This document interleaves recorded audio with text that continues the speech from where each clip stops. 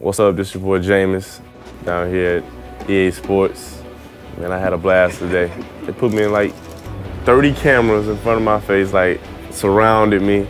I'm just sitting there posing, you know, so I had to put the cute face on. They took all those shots and they put the shine this bright light in my face, so it was pretty cool.